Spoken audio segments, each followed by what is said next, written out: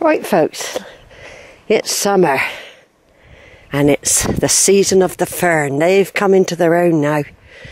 You'd never believe it, like a few months ago I was out and there was no ferns, they were all right down there. This is a signpost coming up now. One way you go back, you go to Holford if you go that way. Thanks for some cloud cover everyone, I really needed it. Thank you. Thank you. So that goes to Holford if I went that way. And I'm sure there's a walk from Holford to Kilve, so you don't have to do much road apart from cross the main road. I haven't discovered it yet because I haven't looked. But I'm going to find it.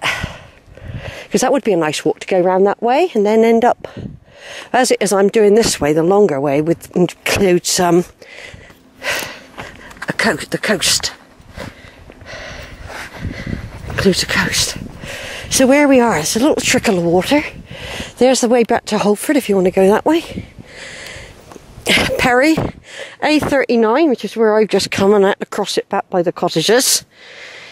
Coleridge Way. And Smith's Combe, which I've been up and down. I did that, I think that was last year, or it could have been the year before. I think I did it last year as well. I came down it last year. So there we are, it's just beautiful. Smith's Combe is a beautiful, peaceful combe, by the way. It really is. With the stream. And it's absolutely beautiful, that walk. I've deliberately doing this one because I'm going to end up, I'm doing a circular in reverse to what I did last year. And I'm doing it this way. I know I've done some really hot walks across fields a minute ago, but this way, the sun won't be ahead in front of me going this way, right? And I'll have trees, but there will be exposed areas. Now up there we've got a load of bees, look, so you don't want to go roaming up there. Beehives. Oh, I can take the hat off for a minute. The hat, although it protects me from intense sun, it also makes your head hot. So when I can, I just take it off to let the follicles on my head breathe. This is the Coleridge Way, by the way. And I've done it a few times, of course. It's a very undulating. It really is undulating, and it curves in and out. It follows the curves. And it takes you much longer than if you were right on the top and walked from A to B. But it's a lovely walk. Obviously, if Coleridge and Wordsworth did it. I thought I'd do it at the start of the walk. But it is up and down. It's probably the hilliest part, so I thought I'd do it at the start. I'm not saying there aren't any hills on the way back, because there are cliffs. And the only thing I forgot to check was tide times. Well, I'll worry about that later. I'm sure you can walk away from the beach onto certain areas. Right, so I'm making my way up. This is just a short video.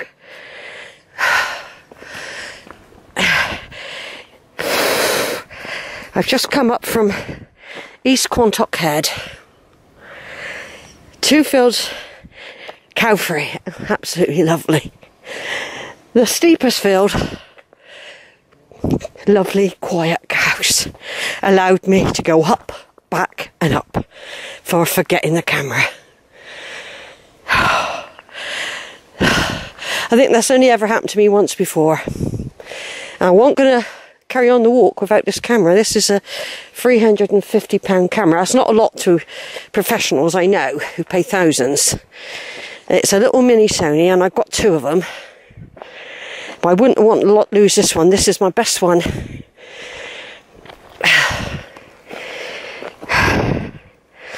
It won't matter if I drink a lot of water, because when I get to West Quantoxhead, there's a pub there, there's houses, and then when I get to the coastal bit, there are farms there, and I will ask for someone to fill my water bottles up. So if I have to drink all the water, and I've got quite a lot of it and it's heavy, plus I've got a fruit juice, 2 oranges, packet of hoops, packet of cheeselet type things and round ones, some slithers of cheese, a nice big juicy tomato, 1 Dairy Lee, which will be a big gungy mess when it's found.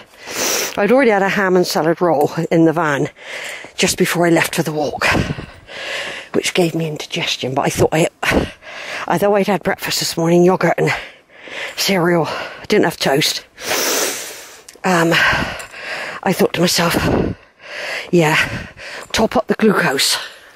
It's not just water you need, you've got to keep the energy levels up. So at 67 years of age, and having been found positive for Lyme's, although I don't know I still am because they whacked me with a load of antibiotics for 3 weeks. That might have killed off a recent one. So I might already have it anyway from years ago, which is still a theory of mine. I'm waiting for another result to come back. I don't know if it's the Western blot, but there are some specific. I do know they said I didn't have the really nasty one associated with Lyme's, because Lyme's associated with various bacteria, and although it's a bacteria, it can create these long-term conditions. That's why they call it a disease. I don't really know if it is a disease, but it's a bit like malaria once you've had it. Apparently you still get times when you're going to feel tired and achy and that. But I've been getting out. I felt really good this last week. I've got some wipes in my bag to keep off mosquitoes, hopefully horseflies. You wipe them on your ankles, up to behind your knees, your arms, on your back. They last about 4 hours, so I'm probably due for a wipe round at some point. Like I said, the sun is to my left there at the moment, and there will be times on this path that I'm going to have to put up with it. But what I'm going to do in a minute, when I get to a big tree there, I'm going to stop, make sure I put the camera in my pocket, which I normally do, have a nice big gulp of water. I don't feel like nothing to eat at the moment. I might have a fudge. There's some lovely trees here. I don't know if they're commemorative as well. But I had to walk through grass earlier, and that's always a worry. I had to run those on that hill. But look at the shade I've got here, everyone. So although people will say, you're mad, Sheila, I think, well, I'm doing it in such a way that I've got the sun to that side, not in front, right in my face, and I've got shielded by trees on the hottest part of the day. So basically, I think that's a sensible thing. And when I do the turn at West Quantoxhead, which won't be for a while, I've got to do a bit of weaving yet. When I do the turn at West Quantoxhead, the sun will be, as I turn, the sun be still sort of this way, but it'll be more behind me. So I won't be facing it on the way back along the coast there. If I zoom in, I'll show you where I don't know if you'll see Alberta. We might even see Alberta yet. There's the church I went in a good hour ago. And on the other side of those trees, there's a little car park. There's Alberta, look. There's Alberta. That's where I'm parked. And I've left supplies in there. Water, bag of crisps, Kit Kat. Hot water for a cup of tea when I get back there. It's a beautiful, beautiful place just to park up and have a read. I nearly brought a book, but I don't know how long this particular walk's going to take me. So here I am. I am on the Quantox. I didn't make it. I think I made it for the start of June. But at least I can say I got up here for July, and it's nearly the end of July. I got a feeling I got up here either the very last day of May or the 1st of June. But I was also doing coastal walks, which I classed as embracing the Quantox from a different view. So I counted that in June, yeah. Right, over and out.